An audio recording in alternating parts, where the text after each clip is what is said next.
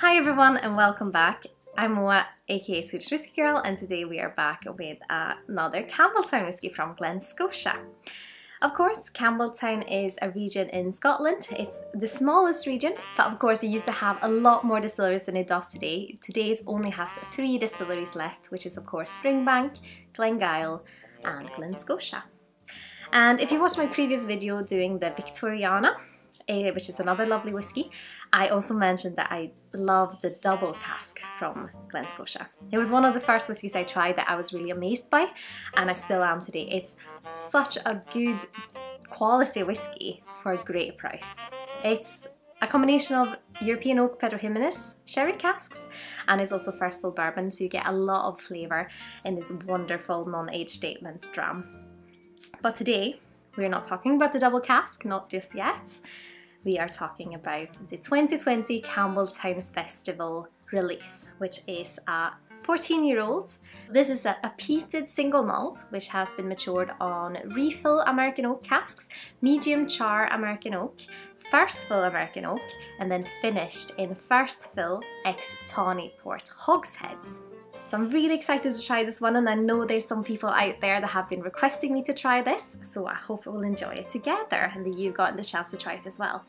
Let's start on the nose. It's lovely, it's immediately purple for me. It's like plums or blackberries, or maybe a bit of cherries. Yeah, that kind of cherry note that I'm not really sure if it's almonds or like Di Serrano, or if it's, almonds or cherries. I think it's having more of a fruitiness, so probably cherries. But a bit of that almondy feel now as well. Very fruity. The smoke is coming through as more of a leather note than that immediate smoke. But it definitely has this kind of Glen Scotia density that just draws you in with its kind of, I don't know how to describe it, but it's this kind of oily, velvety, rich flavour that you tend to get, well, I tend to get on most Glen Scotias, and it just makes me want to sip it straight away. So let's go on to doing that. Slunge of that.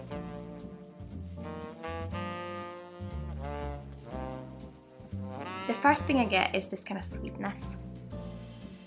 It's this kind of big sweetness that is a bit like icing sugar.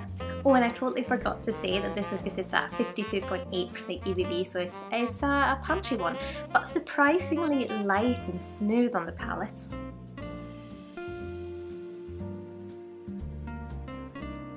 It definitely feels more peatier on the palate. But because the spirit has such an oily texture, it's very kind of velvety. It's a bonfire smoke, it's kind of warming. Goes well with these kind of purple notes.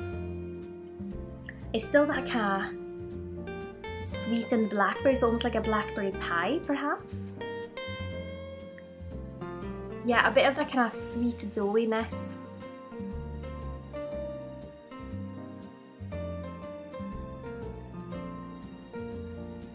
It's like a burgundy purple for me, but it's very lovely. It's definitely that sweetness and the bonfire smoke that gets you.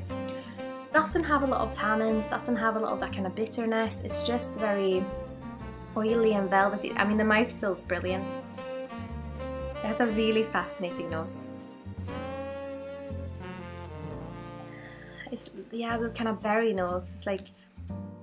It's a bit, in Sweden you can do this thing when you mash all berries together. You usually do it with lingonberries, and you mash them up with sugars. So you don't make a jam, but it's like you just have the berries and sugar.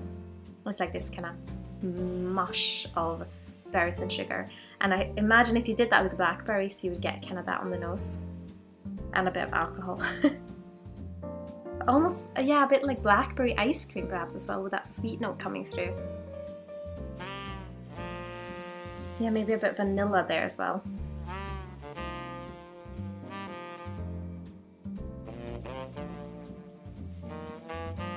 It almost makes me think of kind of, if you get berry peppermint chewing gum.